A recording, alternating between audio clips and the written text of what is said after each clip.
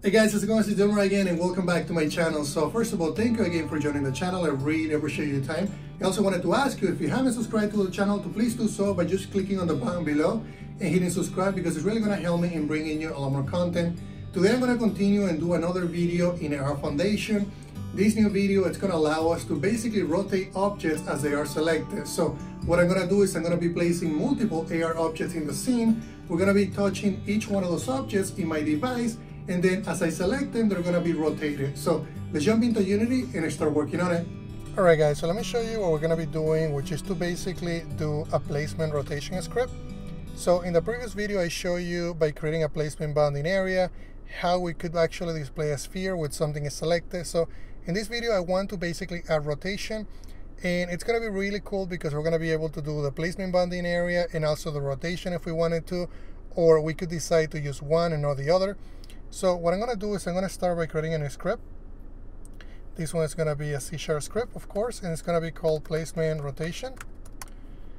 Now what I'm going to do, instead of modifying this placement dragon, because I'm using it in other scenes, I'm going to basically create a new one. So I'm just going to clone it. This one is going to be placement dragon with rotation, or place dragon with rotation. And then I'll just remove this one. And then I'll just drag it and drop it to create a new prefab. And we'll just say original prefab. So we create a brand new one.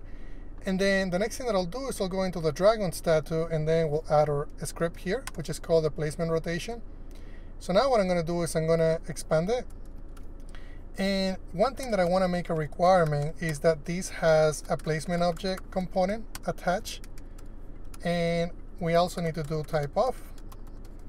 So that's going to be the requirement, because that's where we're going to get the state of the placement object. So then the next thing that I'll do, I'll just say private, and then placement object, and then we'll get that on the awake. So I'll just say awake, and then we'll just say placement object equal get component placement object. Excellent.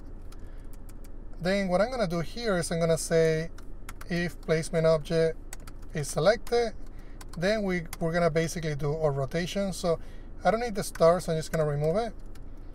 Then I need to specify the speed, so I'm going to do a vector 3 to do that.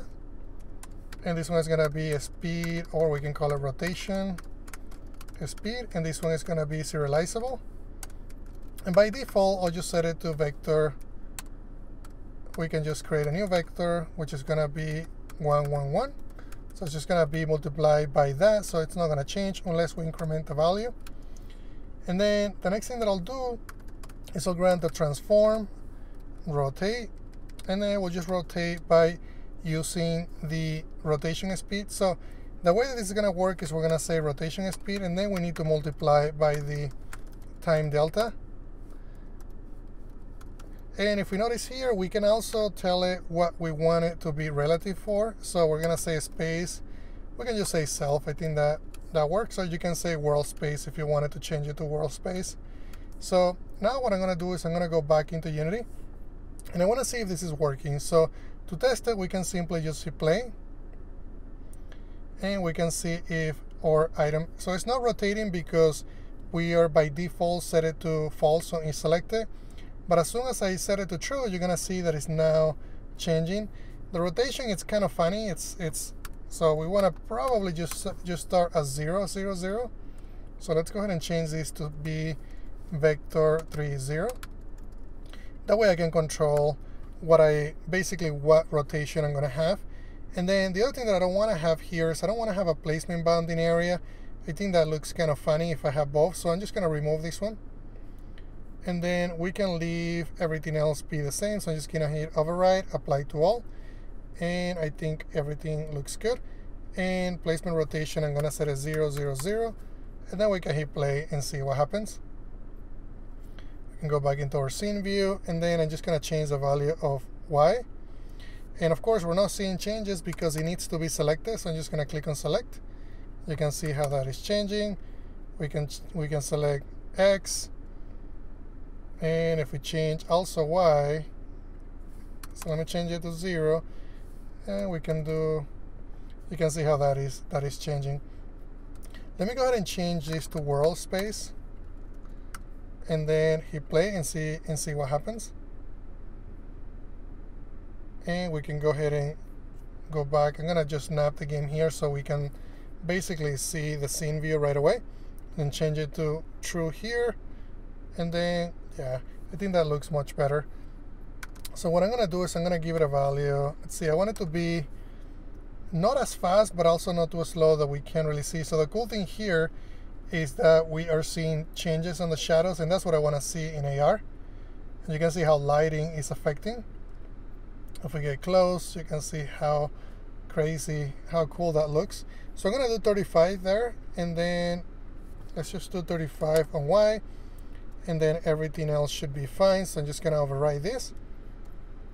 And then now I'm just gonna delete it, and then we can go into our AR session origin, and then attach our new place dragon with rotation under the place prefab. And I think we should be good to go now to test it in AR. So let me get this built, and then I'll show you how it looks on my phone. Alright guys, I have the scene built into my phone, and I also recorded a video so I can show you the results. So now if I go ahead and open it up, let me just get it launched. You can see the Unity logo now, and right now this is the latest version that I just built, and you can see that I'm basically doing plane detection out here in a field, and I'm just gonna add a couple of statues around. You can see the shadows. So at this point I selected this. I also changed the selection to the other statue, and you can see how the shadows and the lighting basically affects this component. So it's actually really cool because it's really smooth. It's running really well on my phone. So you can see that I'm changing a selection on this one, and let me add another one here, and you'll see that as I press that one, it also starts rotating, and it looks really cool. So that's everything that I wanted to show you guys. Thank you. Alright guys, thank you very much for watching this video. I really appreciate your time, and if you have any questions about what I just mentioned, please let me know in the comments. Also be sure to check out GameDev.net because they have amazing resources for game developers, and also find me in Patreon.com, where I'm basically posting information about what I'm doing behind the scenes for the channel, and also early access to source code. Thank you very much guys.